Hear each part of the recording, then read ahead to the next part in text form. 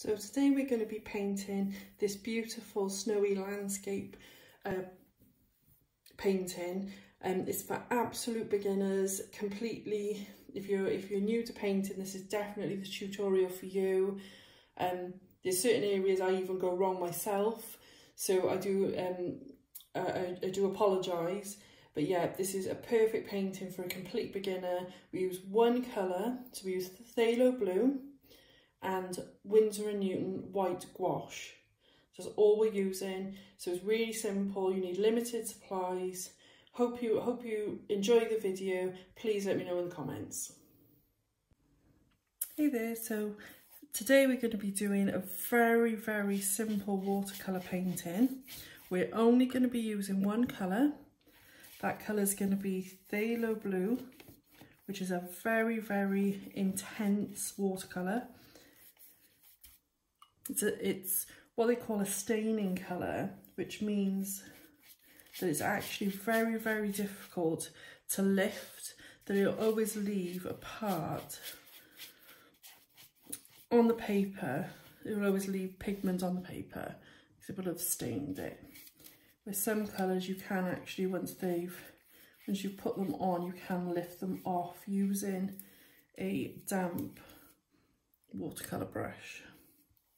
So I'm just going and pre-wetting the paper, just making sure there's a clear coverage over all of the paper. Today we're going to be using Arch's 100% cotton watercolour paper, cold press. Cold press is the best for landscapes. So if we go over here now, over to the palette, I'm just picking up some of the Phthalo Blue. As you can see, it's a very intense colour. We don't need a huge amount of it for this painting. So what we're going to paint, so monochromatic snowy scene. So we're just going to be using Phthalo Blue as said previously. Well, if you can hear pitter patter, that's my dog going to investigate a noise outside. So, like I said, it's going to be a very snowy scene, which is going to be quite abstract with a tiny bits of details in. We're going to mainly be using the wet on wet technique. Once we've got our painting down and it's dried, we're then going to go in with some designer white gouache, which is from Winsor & Newton. Okay, so let's go in and put some painting in. So what we're going to say is we've got a hill coming here and we can just see some trees.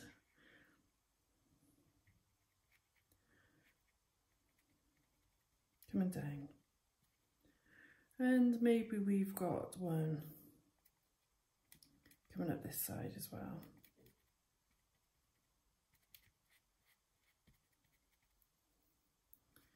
So we're going to let that pigment kind of just spread out and really blend into the paper. Put some little bits here. Maybe just dab your brush. Have it in a vertical to the paper. Okay, we're going to get very weak. Oh, there goes my dog. We're going to put just some, that's a little bit much. Pick some of that. Oh, there's a baby crying outside. Oh, my dog is going mental. Sorry, Pops. Actually, I don't believe that's really working that well, so we'll go down, we'll drag that pigment down so it looks a bit like sky. And then what we'll do is get a little bit of cotton wool ball, tiny little cotton wool ball. We'll just go up and lift some of that off. Not much. It just gives the impression of some clouds. So this first layer now, we're going to let dry. We're going to let this dry, and then we're going to go back in. We're going to re-wet the paper and add a bit more in. Okay, so our first layer is dry. So what we're going to do now is go in with a bit more water. Let's get this brush off. We're going to add a bit more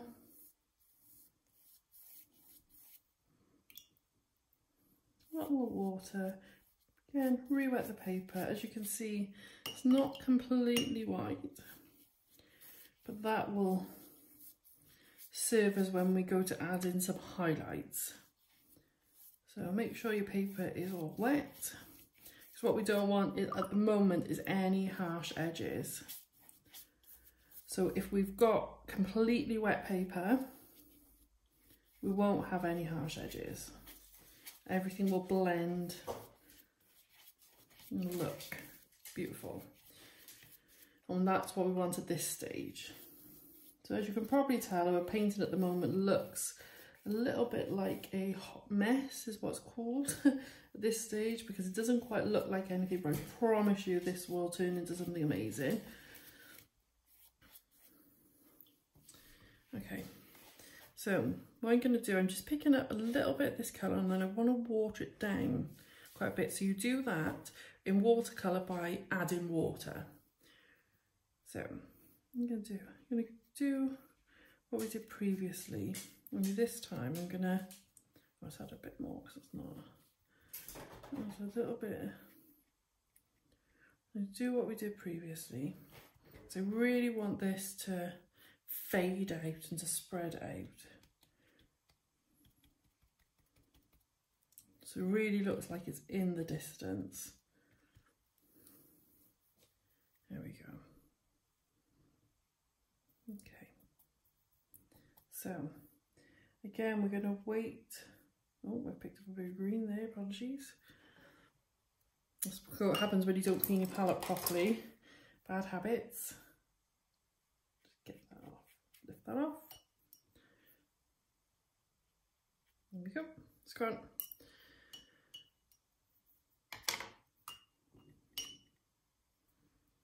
So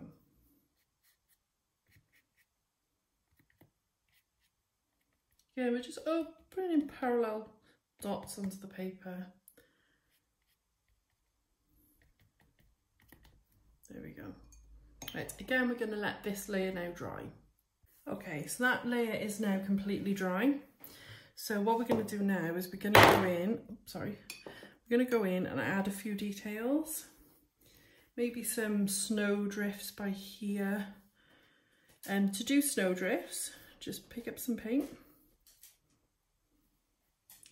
You just put a straight line across paper, pick up some water. Make sure it's not too much. And then just pull up.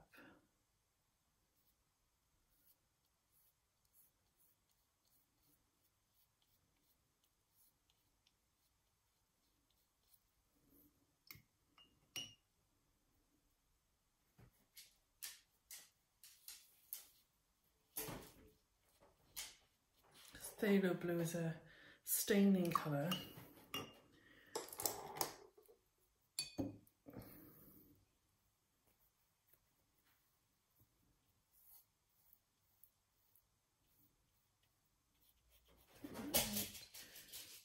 Pit patter again, dogs on walkabout.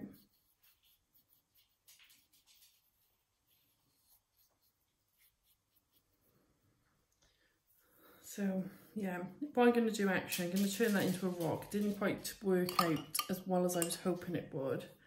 So what I'm going to do, turn that bit into a rock, I think.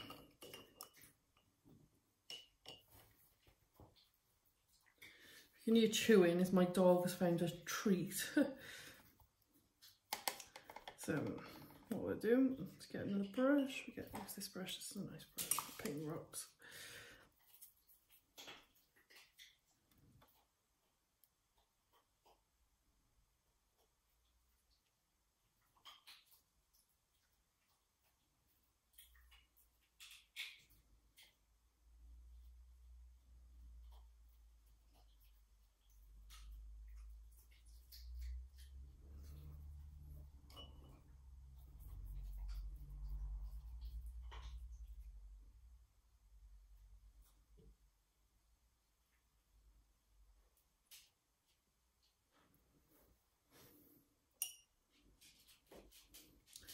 So we'll let that bit just dry by there a second. So we've got a rock starting to form here. And what we'll do is we'll go and add some snow into that in a little bit. The next thing we will do is maybe put some more detail trees in. So let's pick up some more paint.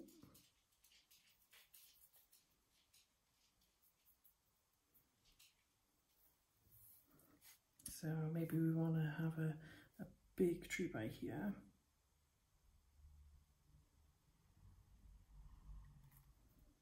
And to do gentle tapping motion for trees.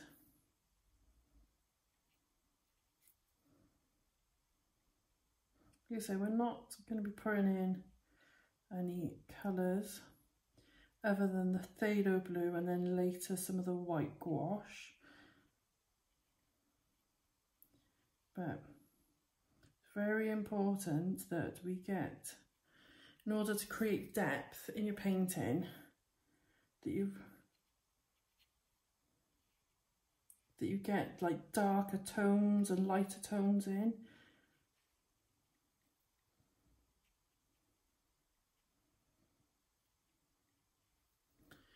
We've got that one there, so we'll do, so if you're going to put a tree closer than that tree, it's going to have to be slightly bigger in order to create some depth in your painting. So I'm going to put another tree here. So this tree's coming up behind the rock, so it has to be bigger than that tree. Pick up pat her little feet again.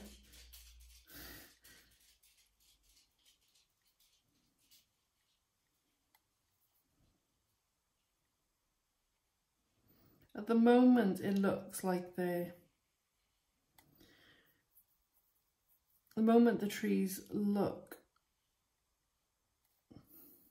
like they're a little bit one-dimensional, but what we'll do is once we go in with our gouache, we'll make it look a little bit like this. They're a bit more 3D. Well, not necessarily 3D, but not so front-on perspective.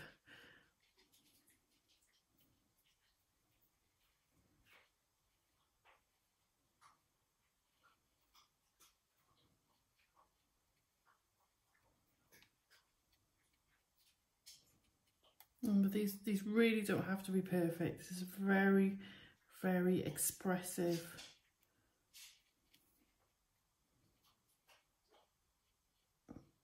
Expressive painting.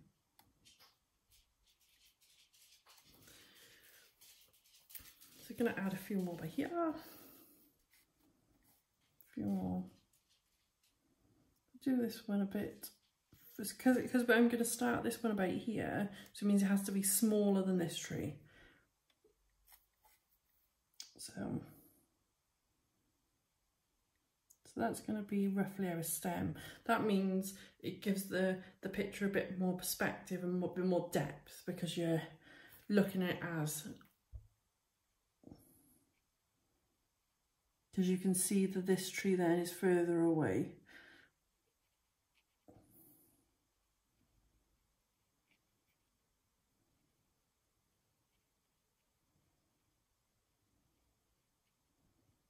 Again, like I said, this does not have to, it's not perfect. You really don't need to, because we'll be adding bits in when we go in to do with our white gouache. Let's pick up a bit more paint.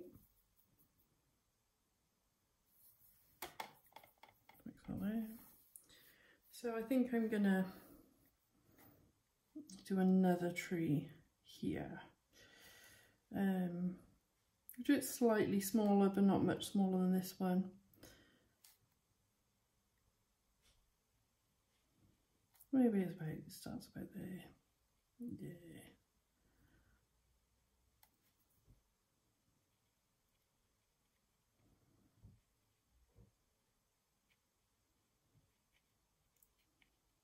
These are almost silhouettes of trees.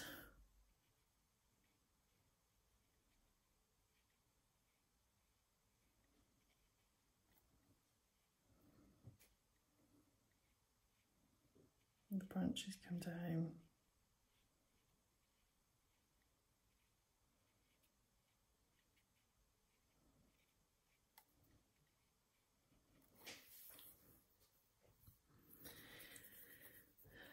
Because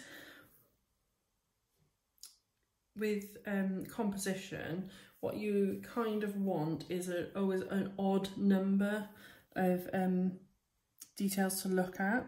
So what I'm going to do, I'm going to put in a really small tree here. So it means that we've got 5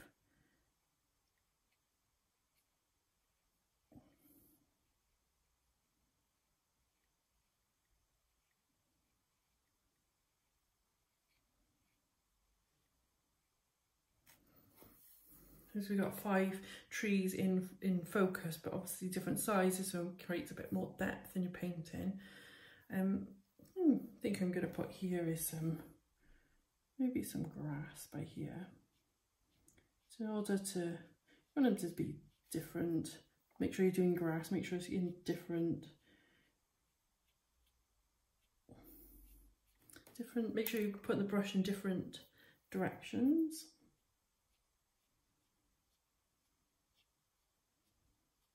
Grass does not grow one way, and it doesn't necessarily grow straight up. I'm going to put a few more bits up here. So we've got enough paint. So here we've got our rock. So what we could do is some little blades coming out by here.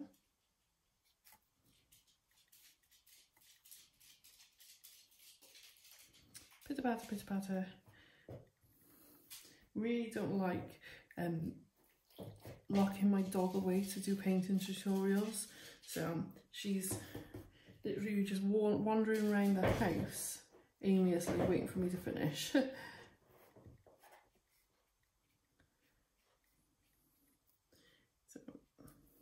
So we've got very grass sticking out there. I'm going to put a little bit of blades sticking out here and everywhere. Right. Dog's trying now to climb on my lap.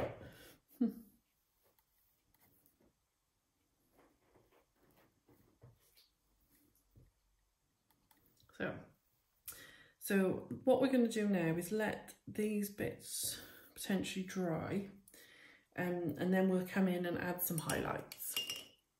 And before we add the highlights, I've just decided that maybe what we could do is put a few more bits of, maybe just a few bits of grass here where we've got, and there she goes again, where we've got these little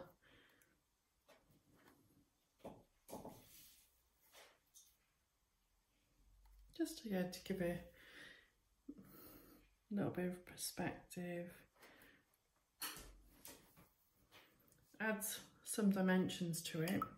So while them bits are drying, I'm going to get our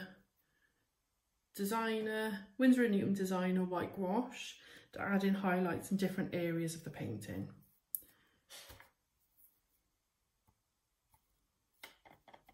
Let's move that out of the way.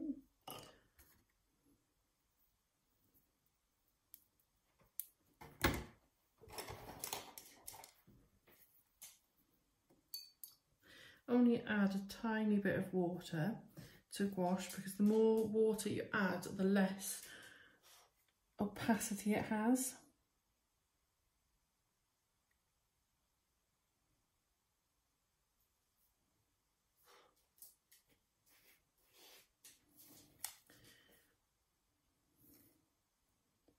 So what I'm going in here is, as you can see, I'm kind of going from the centre and moving out. That will represent branches that are front facing on from the tree, as well as going on the ones on the side. As you can see, this is giving our painting a whole new perspective.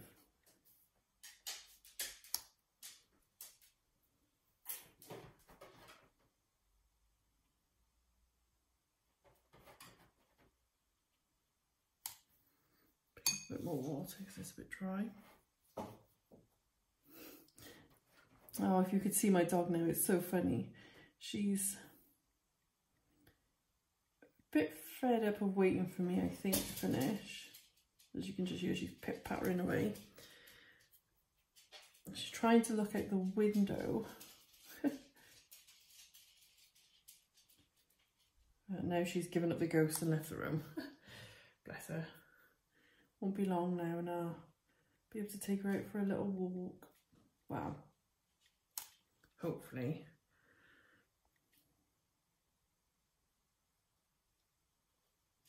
Put some snow here.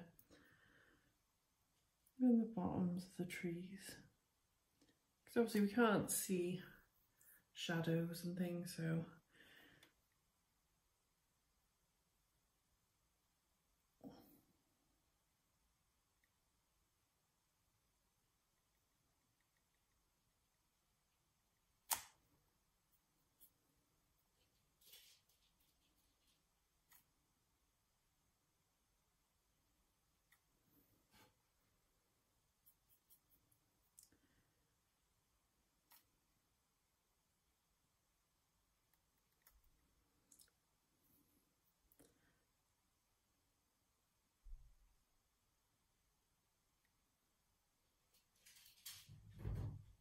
oh, she's gone upstairs.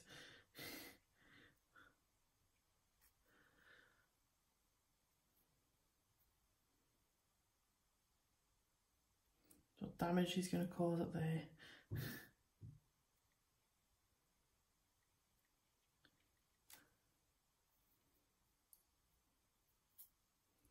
This is probably the most time-consuming part of this whole painting.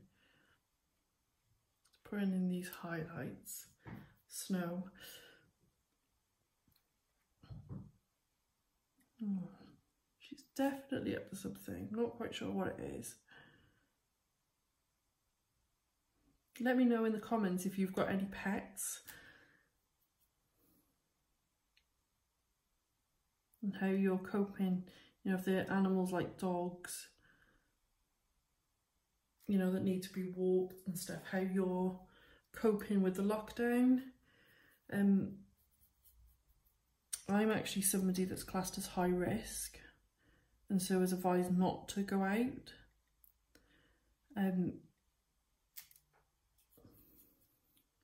So when I do take her out, it's literally for a very quick walk around the block.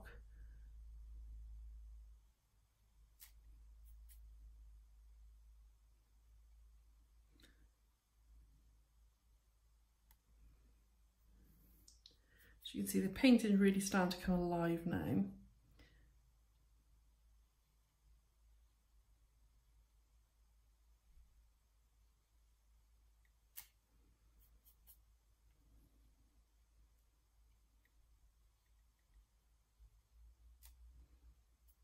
Nearly finished this bit.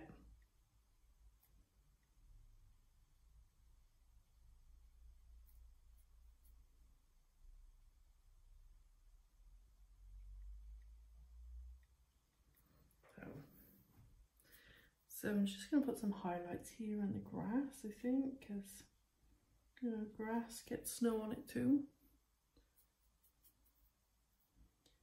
And then we'll go on to the funnest bit.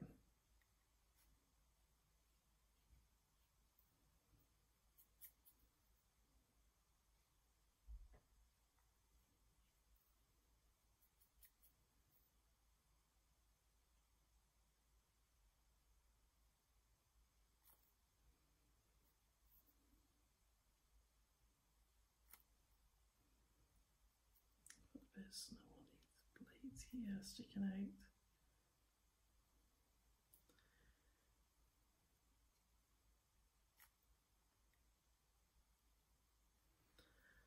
So we're going to go ahead and put a little bit on this bit here where I messed up. So get a big brush.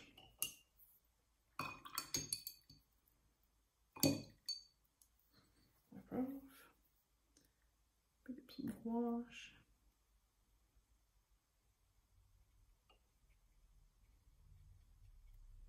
few highlights. Represents the top of the rock.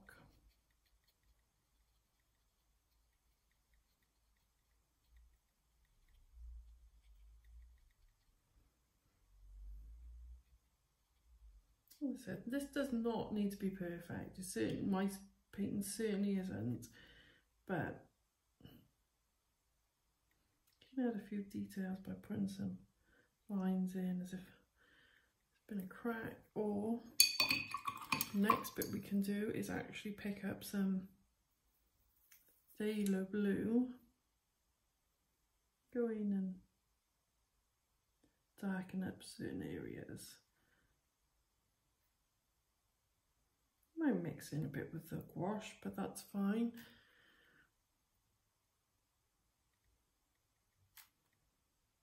Just gives the illusion of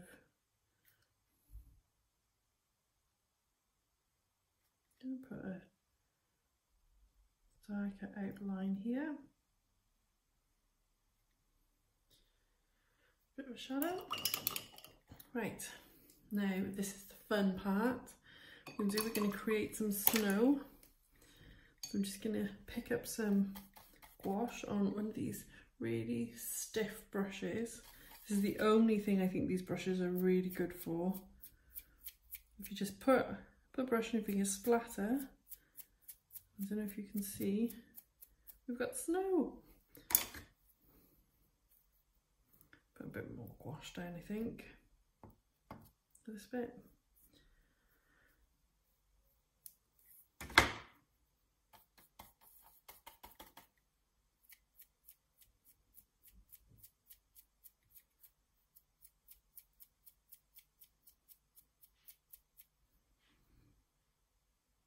A bit more water, this is a bit thick. No, that's better.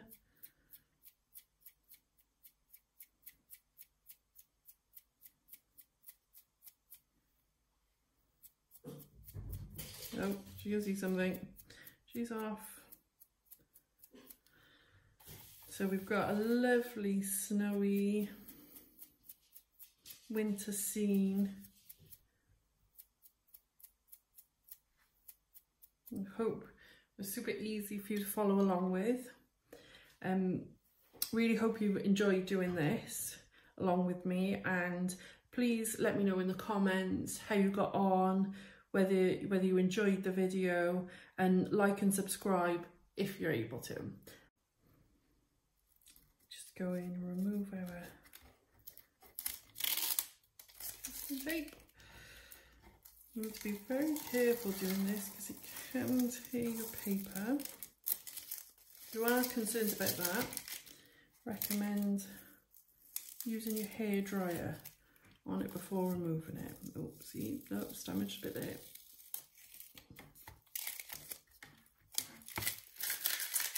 That's our finished painting. Remember to sign your initials in the corner. Thank you.